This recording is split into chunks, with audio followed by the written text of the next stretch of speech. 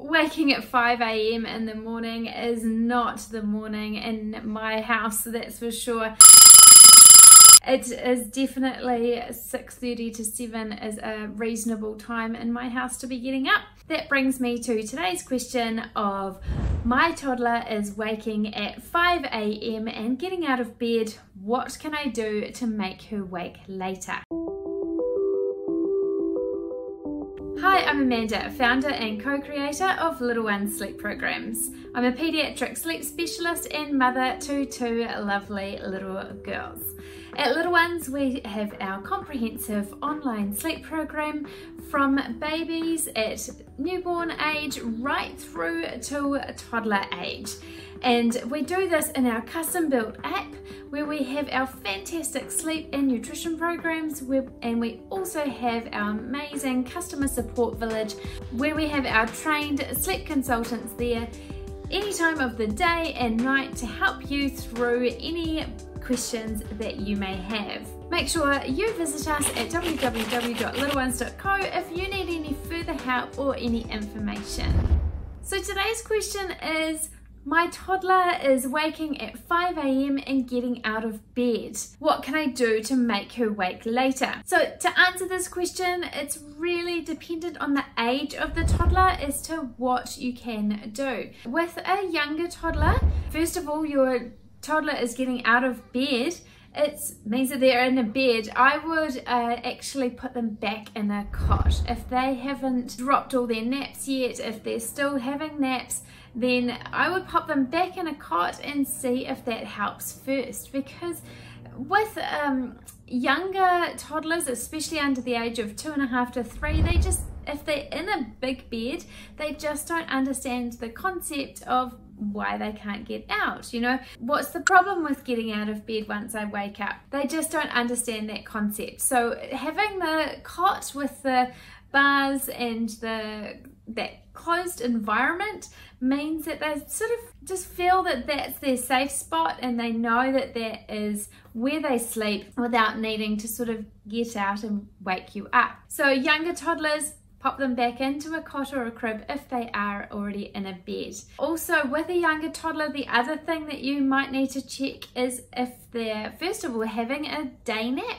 For a younger toddler under the age of 2.5, 3, certainly I would make sure that they are having a day nap, but also checking the length of the day nap. If they aren't having any day nap, then they're likely waking at 5 o'clock because they are so overtired and that they need that day nap to catch back up and make sure that they aren't as overtired and waking at 5 o'clock in the morning.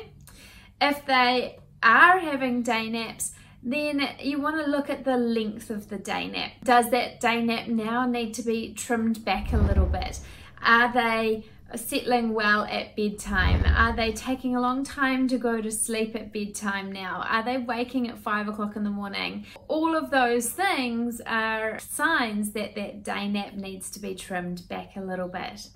So after about 3 years old, if your baby or toddler is still having a day nap and they're waking at 5, then now is the time where I would look at cutting the nap at least some days to see if that encourages your toddler to sleep closer to 7 in the morning. As I said, 6:37 in the morning is sort of a reasonable time to be waking up.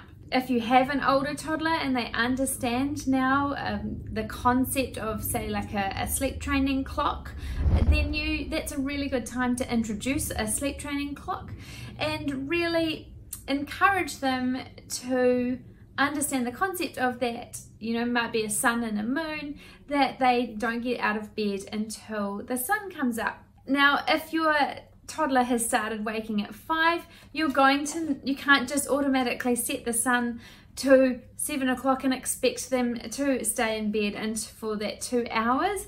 You are going to need to give them an achievable goal. Put the sun clock at 10 minutes or 5 minutes past 5 o'clock and get them to stay in bed until then, and just make out that they have done the most absolutely amazing thing of once they do stay in bed until the sun comes up with the clock. After a couple of days, set the time a few minutes later, or 5-10 minutes later and later, until they understand that concept, and keep moving that time closer to being 6:30, 7 o'clock, where you have a reasonable wake up time. With younger toddlers, if you are trying to get them to go back to their cot or bed, I would look at doing in the mornings silent returns. I would take them silently back to their bed, put them in, don't talk, don't give them water, don't give them food or anything, just take them straight back to their bed and then walk out. And the least amount of stimulation that a baby or toddler gets at that time of the morning will keep their brain sort of less stimulated and more likely to go back to sleep. So keep things quiet, calm, no talking, no drinks, no food. Anything to stimulate that brain will help them wake up and encourage that 5 o'clock waking. That is what you can do with a younger toddler. We've been through before. The older toddler, you're going to want to look at using a sleep training clock. I hope that answers your question of how to get your toddler to sleep past 5 o'clock. And as always, if you liked this video, make sure you give us a big thumbs up. That really helps us.